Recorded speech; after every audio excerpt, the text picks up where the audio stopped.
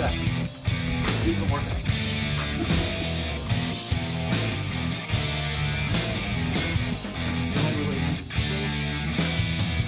You want to go ahead and put great battery.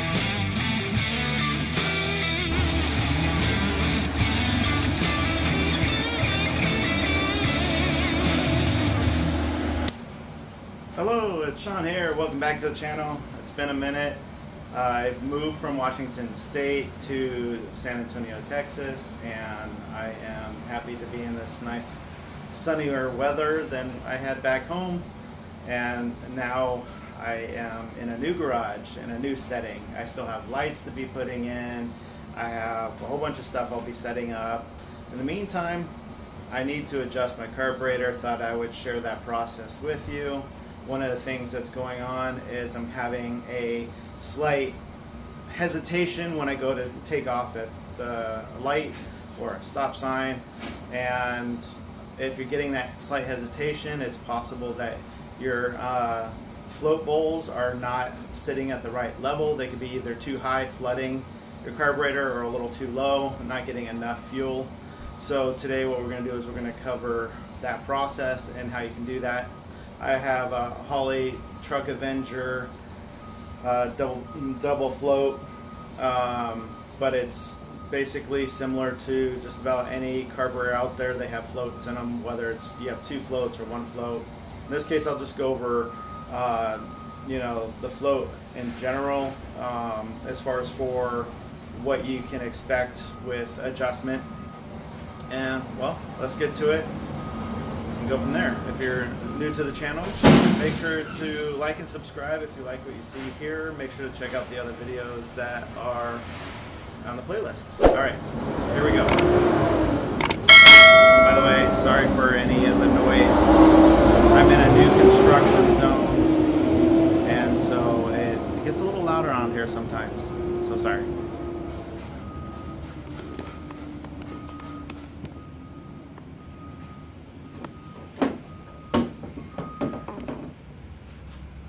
Get a little light on the action too.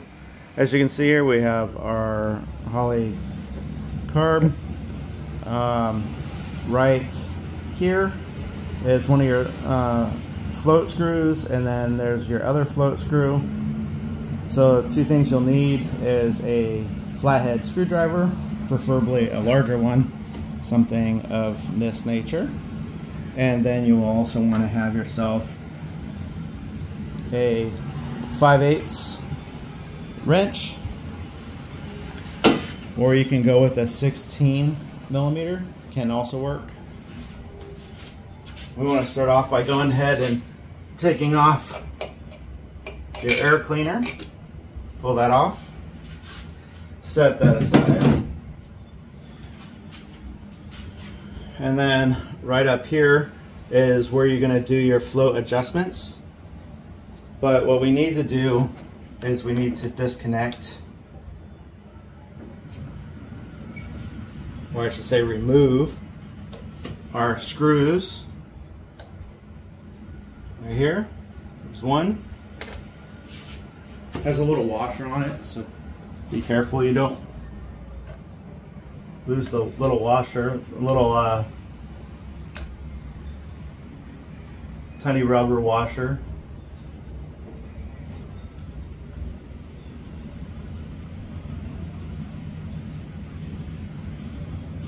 Or not lose the screw altogether, preferably not.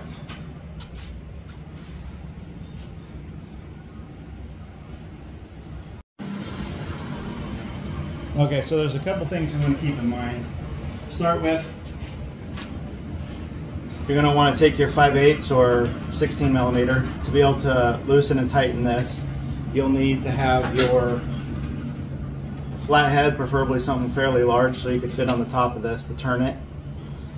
And the counterclockwise, it causes the float bowl to go down. Sorry, clockwise, excuse me. Clockwise causes the float bowl to go down. Counterclockwise raises the float bowl up. My problem is, I believe my float bowl is too low when I'm trying to run it. So how do we test that? How do we check that? Well, you can take a light of some sort and shine it in there if you can. And it looks pretty darn dry at the moment. Okay, next step is, if you have a electric fuel injection, you can go ahead and turn the key over. Don't start it, just turn the key over, and that'll cause the fuel to fill up your float bowls. And if you're seeing the fuel coming out of here, then what you got going on is too much fuel. You'll need to lower your float bowl down. You want your fuel level to be sitting right at the bottom edge of this screw hole on both sides if you have dual float bowls. And then if you don't see it at all, well, then you need to raise your float. Now if you have what I have, which is a manual fuel pump, you're going to want to turn it over. When you turn that over, it'll start pumping fuel into this area, and if it starts to come out, then it's too high. If it's just barely dribbling, then that's okay, then it's right at top level. And if it's not coming out at all, it means you need to raise it, like I was saying. Okay, so I'm going to go ahead and start it. Make sure you put your vehicle in neutral, and also make sure that you know, nothing's in front or behind, and you chock your wheels, all that good stuff for safety measures. You really don't want to run it too long. I do have a towel there to help catch any kind of fuel, but you don't want the engine to also heat up too much, which will end up causing the, you know, potentially the towel to catch on fire, blah, blah, blah. Sounds like a big old mess. So make sure everything's secure before you start and go from there. All right.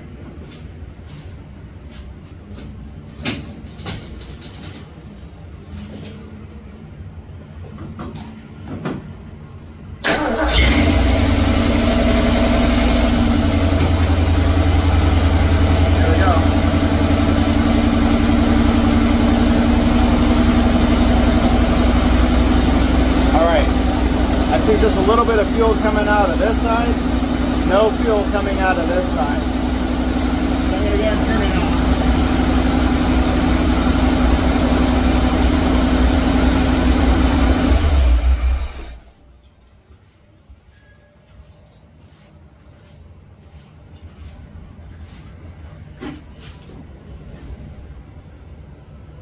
So we actually have a double situation going on here. This one is getting too much fuel. This one's not getting any fuel. So that's a problem. So what we're going to do is we're going to adjust this one down, and then we're going to adjust this one up.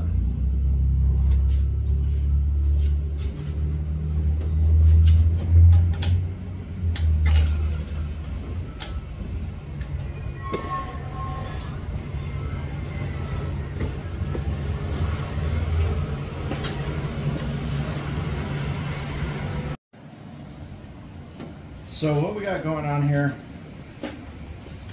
is you want to take your screwdriver, you want to put that up here, you want to take your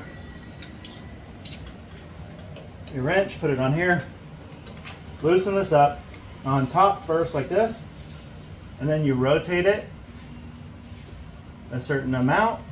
In this case, this is to raise the float ball up by going counterclockwise, and then tighten it back down like so.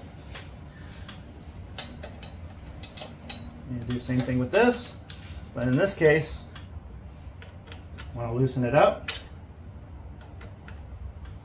and I want to go clockwise like so. With this one, I'm going to go a little extra, okay, and tighten it back down. You want to continue to rinse and repeat this process till, like I said, you have no fuel pouring out of either one of these float bowls, or if you only have one or both. And then you want to go ahead, or if you don't have any fuel coming out to adjust it again. Start the vehicle up, see what's happening with the float bowls, and repeat the process. Other than that, that's about it. I'm going to go ahead and do those final adjustments. I just wanted to walk you through the process. I'll save you the painstaking setup of starting, stopping, adjusting, starting, stopping until I'm done. But as you can tell, one was kind of dry, the other one was flooding out. Therefore, I was having definitely a float bowl issue. Hopefully that solves my problem. Hopefully that solves your problem. And mosquito. Anyways, so thank you so much for watching the video. Hopefully you learned something new today. If not, hopefully you enjoyed the video. Nonetheless, take care. Once again, don't forget to like and subscribe. And until next time, ride on.